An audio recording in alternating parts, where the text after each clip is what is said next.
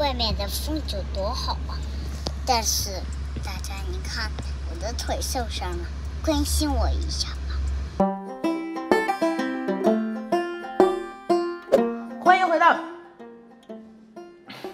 欢迎回到佳萌小厨房。今天呢，带大家逛一逛whole foods，给大家推荐一些非常健康的食材，用这些食材来制作3道简单美味的中式家常菜。我来报掐名，第一个菜是。来报吧，对我来不算了。第一道菜，葱油鸡。说到葱油鸡呢，那肯定少不了鸡肉。今天给大家推荐的这款whole foods 带皮的鸡腿，并不是因为它是非转基因的、有机的、不含抗生素、不含激素，这些都不是重点。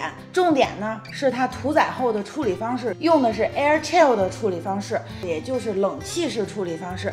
一般屠宰后呢，为了保证这个鸡肉的新鲜度呢，会给它进行一个冷却的处理。那冷却的方式呢有2种，一种是水冷式，就是把鸡肉泡在水里面，但是为了保证水不受污染呢，会在水里边通常放一点氯，所以呢，鸡肉既吸收了水分又吸收了氯，会大大的降低鸡肉的口感和味道。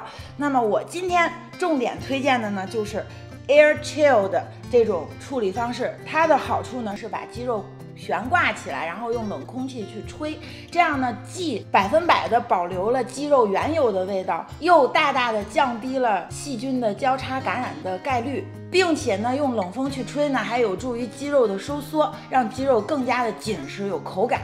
还有葱，这个葱呢organic的是有机的。然后呢，不知道是不是我的错觉，就是每次在whole foods买的葱，感觉它保存的时间会更长一些。它虽然贵一点，但我感觉它还的确是物有所值。所以有了鸡又有了葱，我们就开始做葱油鸡。做上一锅水，放上点姜泥，放姜片也行，葱段、料酒，放上1汤匙就行。2个大鸡腿，冷水下锅就行，咱们，然后给它煮上20到30分钟吧。煮好的鸡腿放到冰水里，接下来我们给它泡个5、6分钟，然后准备其他的配料：葱花1茶匙左右的姜泥，白胡椒1/4茶匙，盐1/4茶匙。烧一锅热油，我们给它淋上去。哇塞！搅吧搅吧，蒸鱼豉油我们放上2茶匙，给它提个味儿。你也可以不放，可选项。搅和搅和，冰水里泡了5、6分钟，我们把鸡腿肉拿出来，给它拆开。哇塞，我也太想吃这鸡，你也太想吃，都有口水了，快一点吧。我这个一边扒这个鸡肉啊，它中间还是热乎的，它那个鸡肉的那个香味儿就已经出来了。它不是那个腥味儿，它就是那个鸡油味儿，我也搞不清楚。鸡油味儿还柴油味儿？有点理解为啥谐音梗要扣钱了，不尊重人，也不尊重鞋。我们把刚才调好的调料给它一股脑倒进去，拿手抓吧抓吧，装盘吧。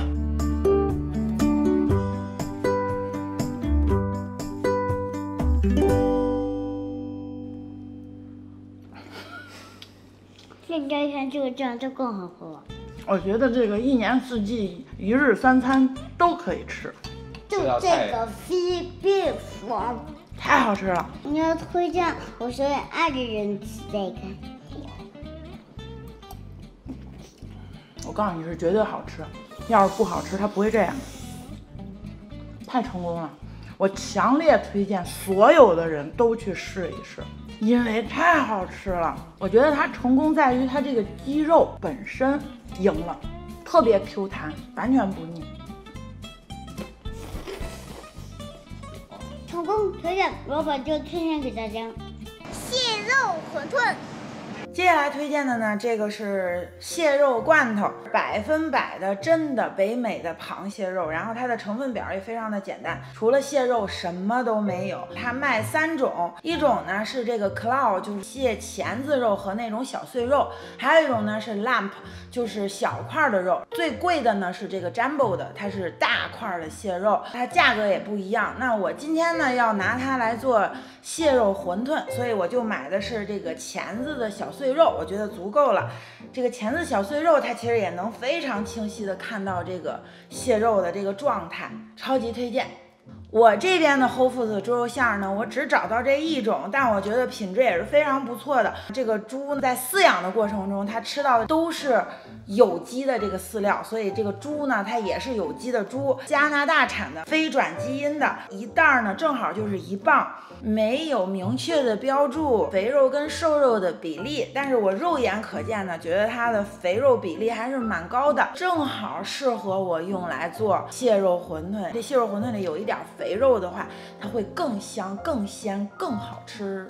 皮呢也是在whole foods买的，它这个是无蛋的，它在后面还告诉你这个馄饨怎么包，它包的这个方法我感觉就是中式的馄饨的其中一种方法，还挺有意思的。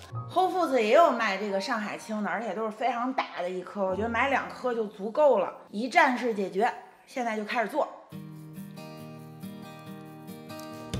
这一罐我们就都用了。半磅的猪肉馅，准备点葱花，然后用热油给它淋一下，这个就特别香了。弄好的葱油我们给它搁进去。哇，我现在就想生吃了。蚝油1到2茶匙，姜泥1茶匙，放点蒸鱼豉油1茶匙，盐2、3克就行了。下面我们把它搅匀，我们用手抓2下就特别容易有匀了，要提高效率。妈呀，我觉得真的可以生吃了，为什么会这么香啊？嘿，这皮儿手感都不太一样。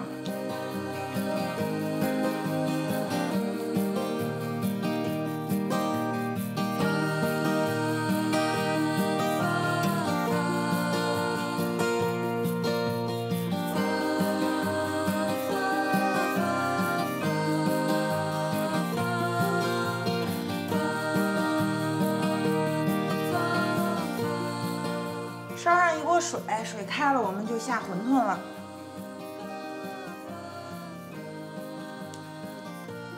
不要去搅这个馄饨本身，你戳着这个底去搅动这个水，让这个水自然旋转起来，然后馄饨也就不粘这个锅底了。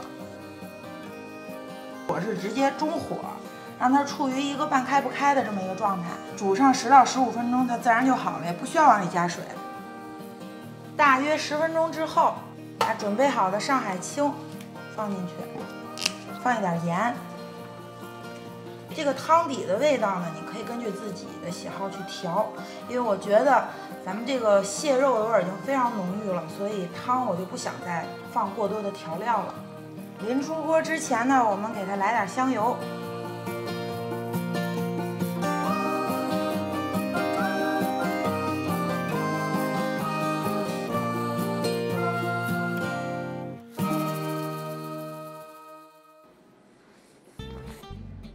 大口，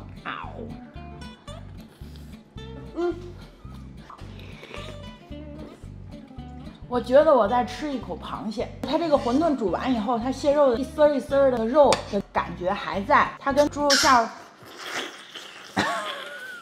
它跟那个猪肉馅儿完美的混合在一起。猪肉那个肥油呢，又浸入到蟹肉里边，猪肉呢又一点也不腥。所以你这一口下去呢，就感觉你在吃一个非常肥美的螃蟹。你吃一口，再想到我说的这个话，你就觉得我说的一点都不夸张。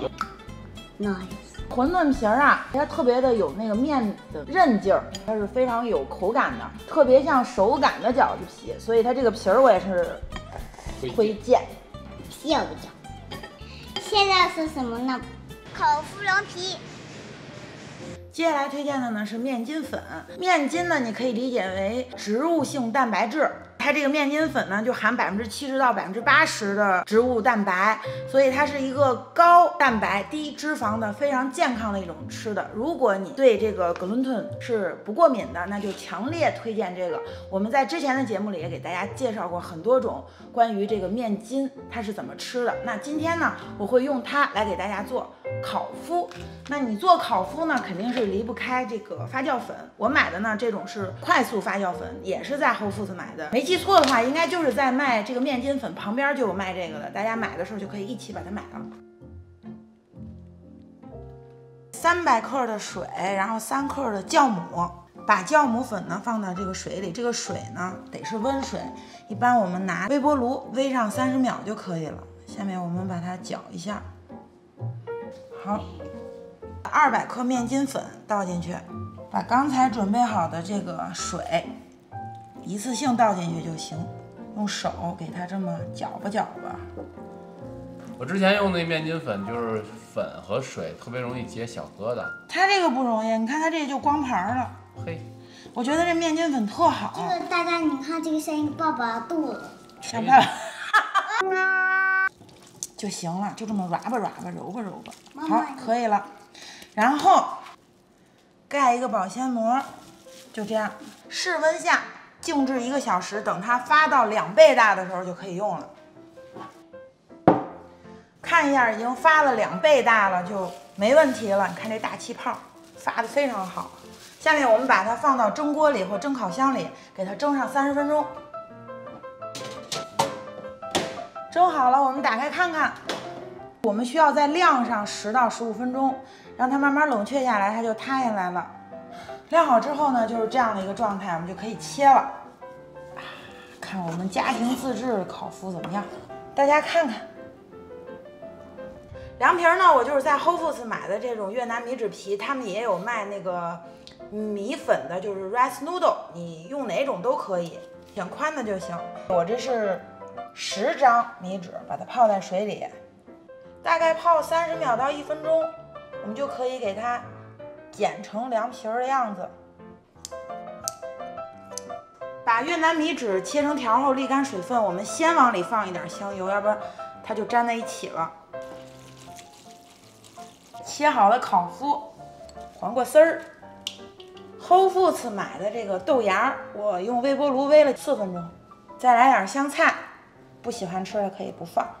whole foods 的香菜特别值得一提，因为它是带根儿的，带根儿的香菜那个香菜味儿特别的重，而且也易于保存。chilled买的芝麻酱里边除了芝麻什么都没有。怎么还有踢馆呢？踢什么馆？可能不是whole foods。whole foods没有芝麻酱。好嘞，踢馆成功。1茶匙的这个chilled买的这个辣椒，嘿，chilled这辣椒，嘿，我给你讲，特别棒。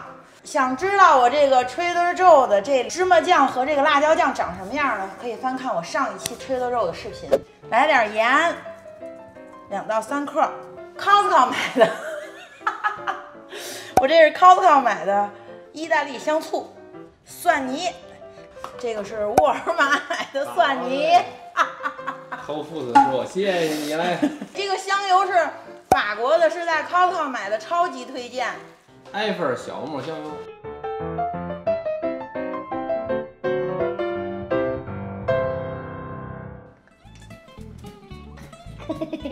加了这烤麸，这凉皮马上就像凉皮了。这烤麸你做好了，你一次多做点，你做好了以后，你可以跟它和那个五花肉炒在一块儿，特别能吸那个油啊、汁儿啊、汤啊的，或者你炖个肉啊啥的，你搁进去，它吃起来因为它是那种特别有韧劲儿，它有点像肉。拜拜，我是老麦我的中文名叫蝴蝶，然后我的中文名叫